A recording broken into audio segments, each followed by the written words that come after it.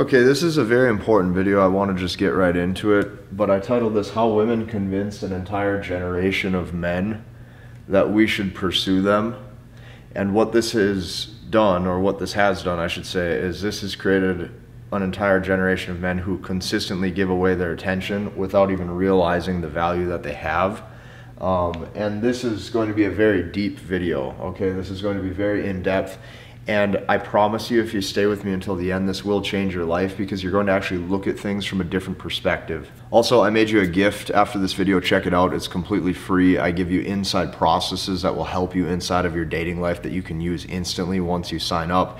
Completely free, complimentary. It's down below. You'll love it. We've already had over 1,500 people join in like the past 4 or 5 days or something. It's been crazy. So definitely check that out after, but let's dive in. Okay, so let's start off over here. A lot of times women will say things like, if he wanted to, he would. Or if he had confidence, he would. If he had balls, he would. If he was assertive and went after what he wanted in life, he would come talk to me. He would do this. He would initiate. He would be a masculine man. Okay, and what has happened is all of those traits I just described, they've associated it with the word masculinity. So now what's going to happen is that if you feel that you don't have that, that makes you not masculine. Okay, but this is their definition. Okay, so keep this in mind. What I'm trying to say is this. That means that the label of masculinity is essentially earned only if you align with the traits that they claim that they want. This is the sneakiest thing I've ever seen. And this has happened over years, okay? I've never done a video like this. Yes, I do a lot of marker board videos, but I've never done a video like this. So just stick with me here. What are the traits that they will associate with masculine or masculinity? What are the traits that women associate masculinity with? They will say things like assertive, ambitious, protector, provider, okay? Bold and goes after what he wants. Notice how all of those things benefit them. This is what I'm trying to tell you. All of the things that they claim makes the man a masculine man is all of the things that they directly want that are going to benefit them. This is what guys don't understand, okay? So here's what I'm trying to say. If he doesn't initiate, right, he doesn't possess any of these amazing things, is basically the frame that they're coming from, or basically the frame that guys feel as if they have to abide by because that's the narrative, okay? In a way, this is manipulation. Okay, because here's the thing. Since you want to take her out on a date, you instantly tell yourself, well, if I don't align with these things, that doesn't make me a masculine man. This is sneaky, okay? Because now, okay, to earn the label of a real man or a man's man or a real masculine man, okay, you must now identify with these traits that directly benefit all of them, okay? So men spent years not seeing how this gives away leverage. This is what I don't think that you understand, okay? If you look at all the value that a man brings to the table, protecting, providing, building, caring, okay, all of these things, you have so much value and you're completely blind to it because you think she's pretty. Okay, you think that the beauty has so much higher value or so much more leverage over you. And this is what you don't understand, okay? So here's what I'm going to teach you. Every interaction in life is a game of leverage. Everything. Every interaction that you have with everybody. Okay? Men fail to realize this. So let's say you are at a job, right? Or let's say you are in your career. And you work a job and you ask your boss for a raise. In this one example, okay, the boss has the leverage because you are coming to them. Now, do you have some leverage because you're doing work for that company? Yeah, of course. But in this specific example, since you are coming to them and you want something from them, the boss has the leverage. Think of it that way. If you're approaching a woman, what you're basically communicating subconsciously is she has the leverage in this interaction because you want that date. You want something. You want to extract some kind of value that will lead to the desired outcome you would like. Just stick with me, this will make sense. In this example, if you work a job and you ask your boss for a raise, the boss has the leverage because you are coming to them. Number two, let's say you want a brand new watch, right? Let's say a brand new watch just came out on the market, okay? And everyone is saying how rare it is. Like, let's say there's only 5 of them made in the whole world. Let's just say that that's the example. There's only 5 of these watches made. They're luxury, they're designer, there's only 5 of them made, right? What this is doing is this is triggering scarcity because there's only 5 of them.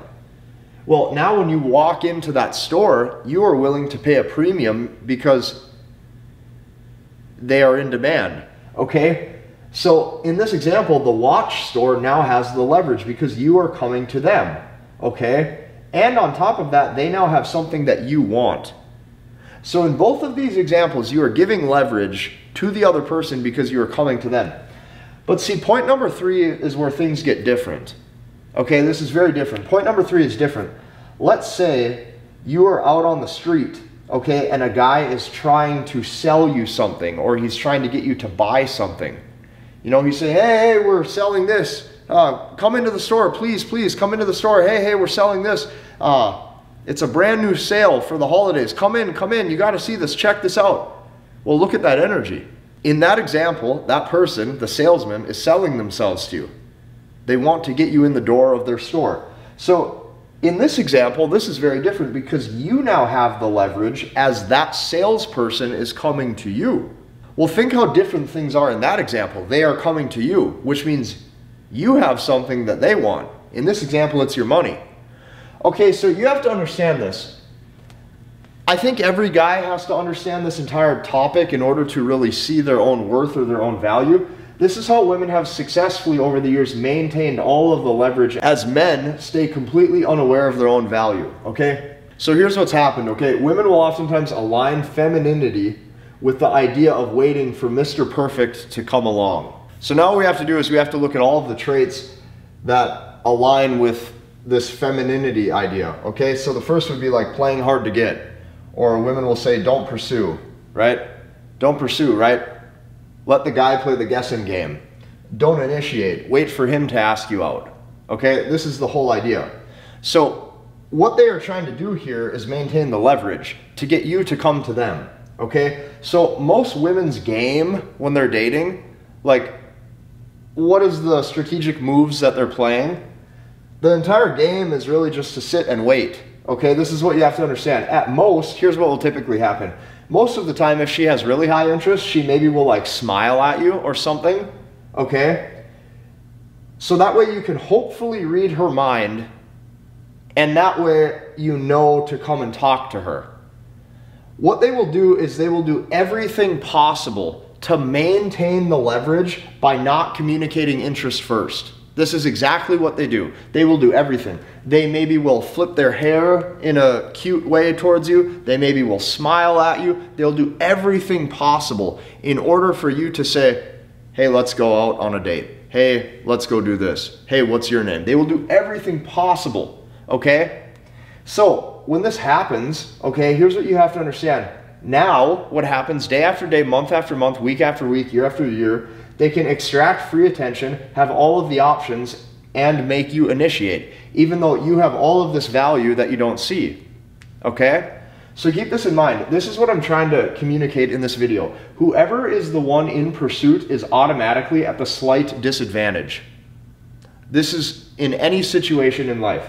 What I have found works best with how things are today in a social media world, okay?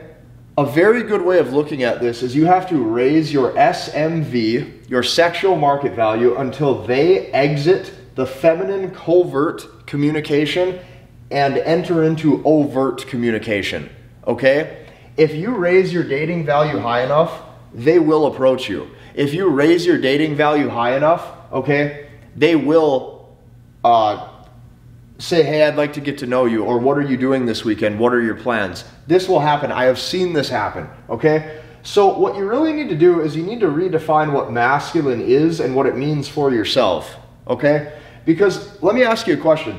What if your definition of it is to be assertive in life, but only towards your purpose in life and not towards the pursuit of dating? How would your perspective change? How would your perception change on the dating game? What if you told yourself, hey, I have so much value, I don't need to initiate? What if guys started operating that way? And I think more and more guys are actually starting to operate this way. Here's what I'm trying to tell you. They will pursue you if you are worth pursuing.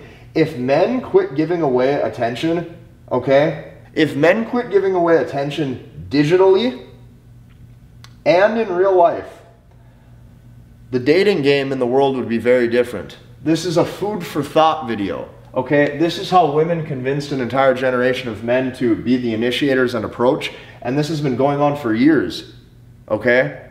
So what you have to understand is, as soon as you do that, you have given away some of your leverage. So this is why the word choosing signals even exists, because the whole strategy that they're deploying is how can I get the guy to pick up on certain things that demonstrate that I would like him to come and talk to me, is basically the subconscious narrative going on. But as soon as you fall into that exact game, they still have the leverage because you came to them first. So this is just food for thought, right? Is it possible to go out on dates and stuff by approaching? Of course it is. Is it possible to get a girlfriend or enter into a relationship even if you were the one pursuing first? Yes, of course. But this is food for thought. You have to recognize this, okay? If you want to take this a step further, join that free community that I made. It's complimentary. Listen, guys, this is some really cool stuff that I made for you, and you no longer have an excuse. If you have been watching these videos that I make for an extended amount of, days, weeks, months, or years, now is the time because you have no excuse. And what I mean by that is it doesn't cost you anything. It's free. You hop into it. It's complimentary. I made it as a gift for you. You have to see what I made. You have to see what I made for you. At least check it out. We'll see you in the next one.